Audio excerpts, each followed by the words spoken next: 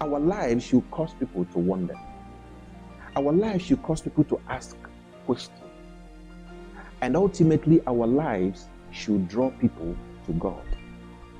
So David prayed that prayer. He said, show me, give me a sign of your goodness, so that my enemies will see it and fear your name. Now, a lot of people in church today are praying the second prayer of David. We're busy asking God for signs, God to perform his promises in our lives, for miracles, for solution. But I'd like you to pay attention that before verse 17, you had verse 11. In verse 17 of Psalms 86, David asked for sign, for the manifestation of God in his life, for the finger of God in his life.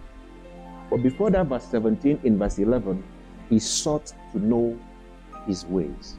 And I'd like you to know that you can't create his manifestations if you don't know his ways. We like to say that Moses performed the acts of God because he knew the ways of God.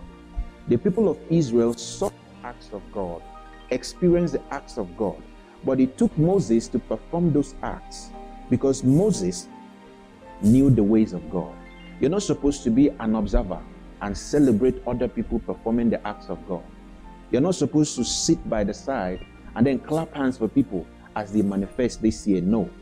This year, God wants to put you center stage, begins to use you to display his glory, begin to use you to display his signs and his wonders.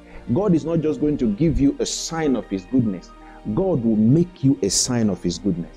I say, God will not just give you a sign of his goodness. He will make you a sign of his goodness. And it is important that you know the key to that is that you seek to know his ways. Hallelujah.